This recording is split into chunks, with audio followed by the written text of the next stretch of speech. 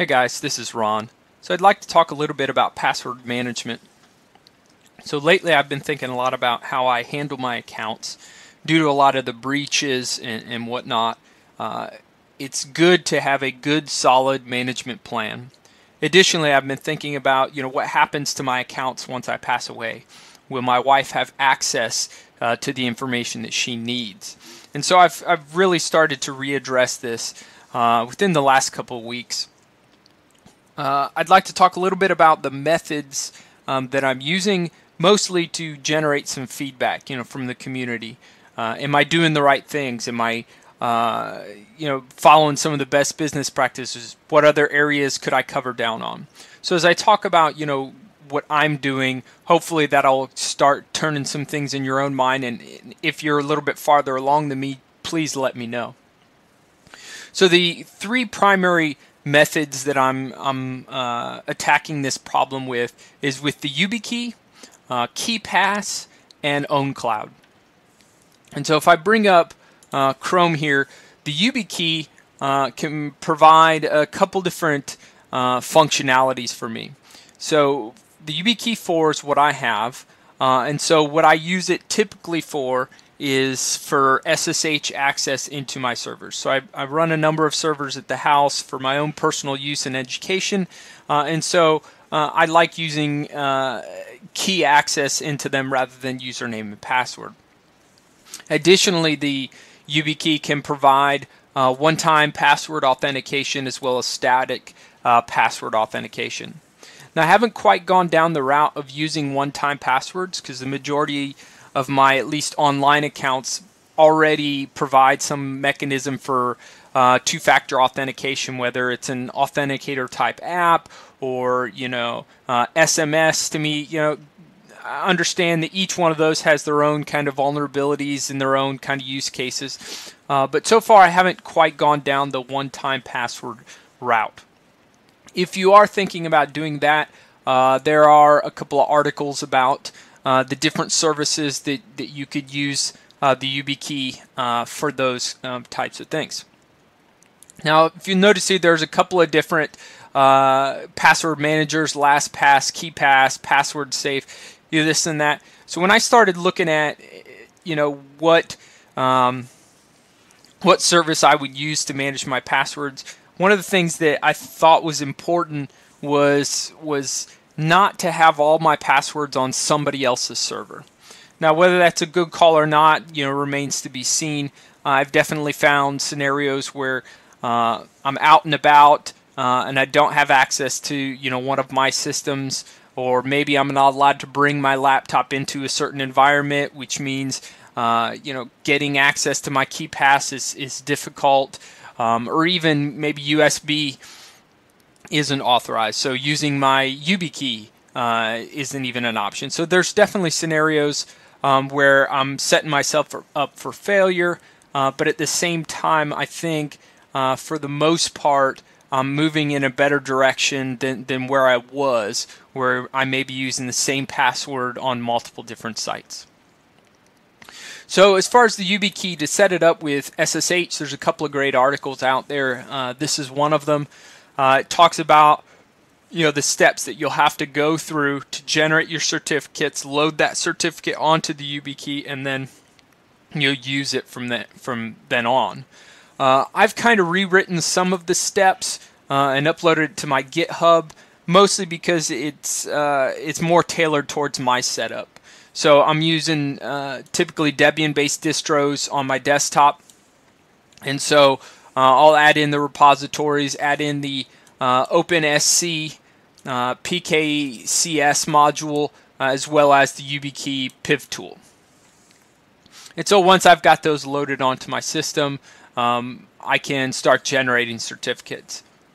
Now, before I want to generate some certificates, I'll typically want to establish the PIN numbers on the Yubikey. So whenever I SSH into a device, instead of using username and password, I end up entering a PIN number that unlocks my Yubikey, and then my Yubikey authenticates with the remote.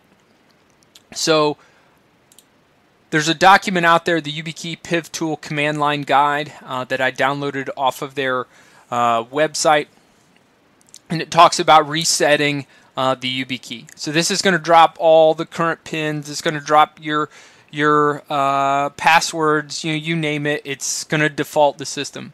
But doing this at the beginning will help you out. So it sets the default pin to 1, 2, 3, 4, 5, 6, but it also generates a puck of 1, 2, 3, 4, 5, 6, 7, 8. Now the pin is what you'll use on a day-to-day basis for unlocking the Yubikey and authenticating. But the puck is what you'll use if you ever locked out your pin because you entered it wrong too many times. Once you've defaulted it, it's pretty easy then to change your pin. So you can change your pin using the below steps. You can change your puck using the below steps, and it's pretty easy. Again, you're just setting a pin for daily use. You're setting a puck in the case that you locked your pin out. Once you're done doing that, I would go back and then start generating your certificates. So you use the Yubikey or Yubiko Piv tool to generate a public certificate. You'll then take that public certificate and you'll self-sign it, right? So you can add additional information in for the subject here of the certificate, but the long story made short is just that you're going to take that public certificate, you're going to sign it, and what's output then is your private certificate. You'll take that private certificate and that gets loaded in to the Yubikey, right? So now that private certificate that's been signed is now on your Yubikey for use. So the last step then is to generate a public key based off of the new signed private key that you can then distribute to each of your different remote servers.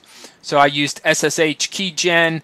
I referenced the PKCS package and then output it as my YubiKey.pub. All right, and then I can copy that SSH copy ID.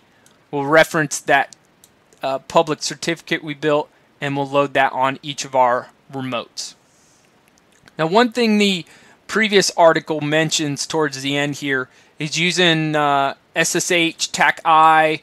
So you're referencing the PKCS module whenever you remote into. And it also talks about adding it to your SSH agent. I took a different approach and just modified the etc SSH config. If you add this one line in there, then when you try to SSH into a remote host, the first thing it's going to do is reference this module. And if your YubiKey is inserted in your USB slot, then that module is happy, to just use the YubiKey and authenticate that way. If your YubiKey isn't present, then it defaults back to whatever you had, username and password, right? So if I've done all of those different things, then it's pretty easy to just SSH right in. So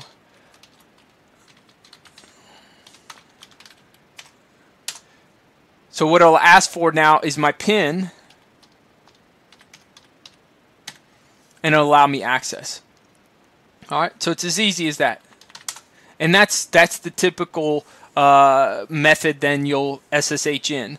Now, if I were to take my YubiKey out and do the same thing, it would prompt me then for a password.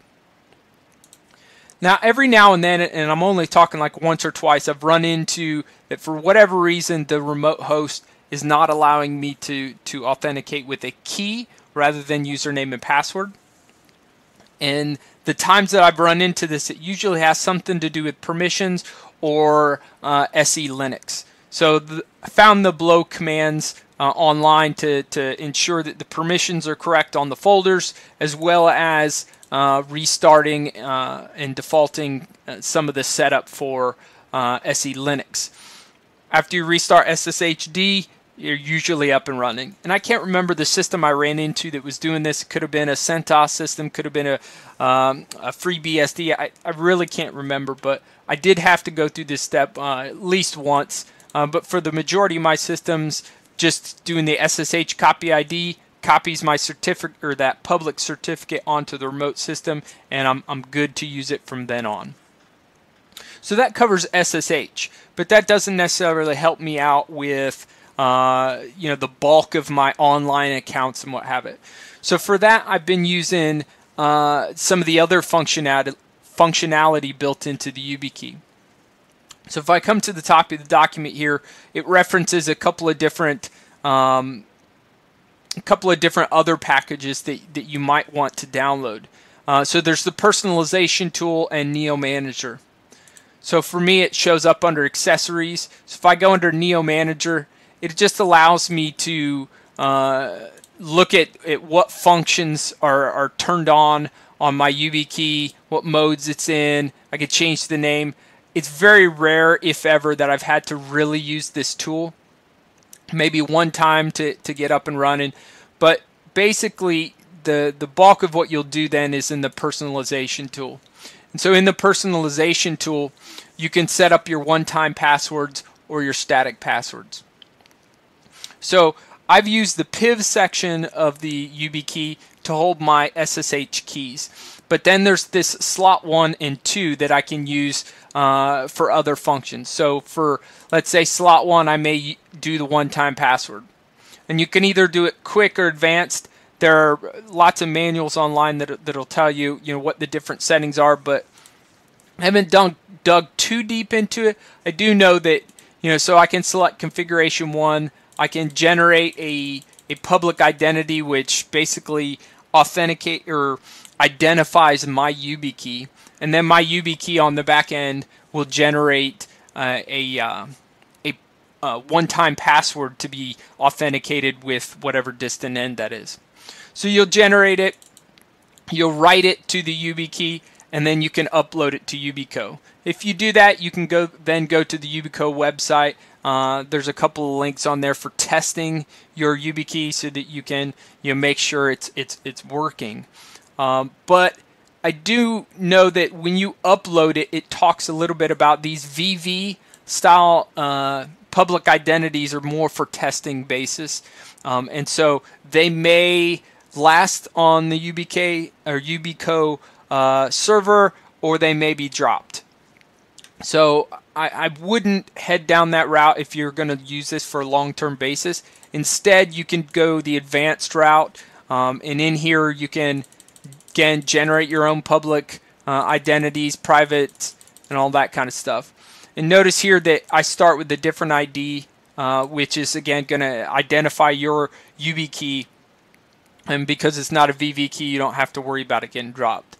Now, what you'll notice here is that you're basically just writing the configuration. There's no upload here to Yubico. So again, I haven't gone too deep into here, but my assumption then is that you'll take your ID and you'll upload it to whatever service that you want to authenticate with. So if I'm trying to set up my Google account to be there, they would need to know what ID it is and a couple other things, and that would get it up and running. So that once you hit your button on the Yubikey, it sends that ID forward, and then they'll authenticate it to the Yubico service. And I could be a little bit wrong there. I just haven't dove too deep into it.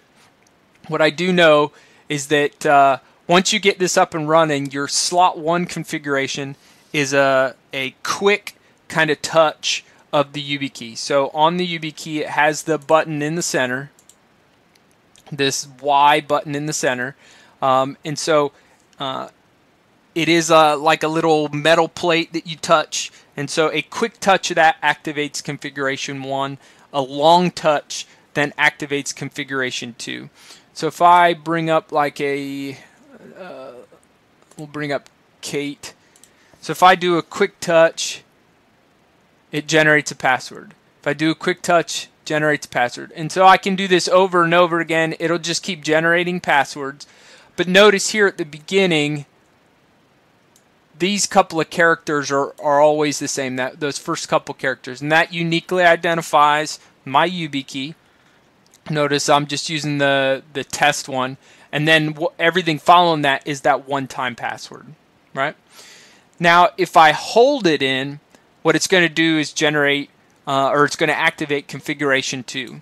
In configuration 2, for me, I have a static password. So if I go back I'll go to static password, scan code. I could set configuration to, choose my keyboard layout, and then I could type in whatever password I want it to generate moving forward. Now obviously I'm not going to generate that for you because I actually use that password, but long story short is you need to put a decent password in here, a nice secure password. It does say a max of 38 characters, so you can either come up with your own password, or what I've found works pretty well is to just take date, which is going to generate something like that. I'll pass that to something like Shaw 256 sum, which generates this long thing, and then I'll pass that to head character, and maybe I want a 32 character password. It really depends where I'm going to use this password. So for me, something like that would work. And so I would take this, copy it, bring up the Yubikey. Man, I can't read that. Let's just do a Control V. And now I've put my password in there. I can write the configuration to my Yubikey, and now whenever I do a long hold of the Yubikey button, it will automatically output that. And so what I've done is I've set up my static password in slot 2, and that's what I use for my KeePass. So KeePass is a local database that I control. And so I think for me to install KeePass, I'm running Ubuntu Mate, so I think it was in the boutique. So KeePass, yeah, so it's in here. I'm sure it's probably just an apt getaway. You may have to add a PPA, I don't know, but I just did it from the Ubuntu Mate boutique. And so when you bring it up, I was able to create a database file. So this KDBX file is a local database then that houses all of my passwords. And so as long as I commit to this password thing, I'm going to hold the button down into my Yubikey, and so it generates my long password and allows me into the database. And so I might create some website. So if we go to edit this, it's just a test, right? So I would create a title for it. I would create a username. Typically what I do is I just go to generate. I have it generate a new password for me. I'll copy this out, paste that into whatever service I'm trying to create a new account with. As long as it accepts it, I'll accept it here, type in the URL to it, and hit OK. So now whenever it's time to authenticate, I want to log into that site, I can copy my username to my clipboard, come here, paste, and now my username is there, right? If I go back, now I can copy the password that it generated to my clipboard, and I would paste that into whatever service I'm trying to authenticate to. So it's pretty handy to store all of your different accounts. You can create all sorts of different folders, and then once you're done, you go ahead and save the database, and you can then log out. You need to log out, or you need to save and log out to ensure that the new accounts you put are saved, but then it closes the database so that you can open it again, say on another system. Now, one of the things I found is obviously that works great if I'm sitting here on my desktop computer, but that doesn't necessarily help me out if I then sit down at, say, my laptop. So to manage that, I installed Owncloud, and I think I also did it through the boutique.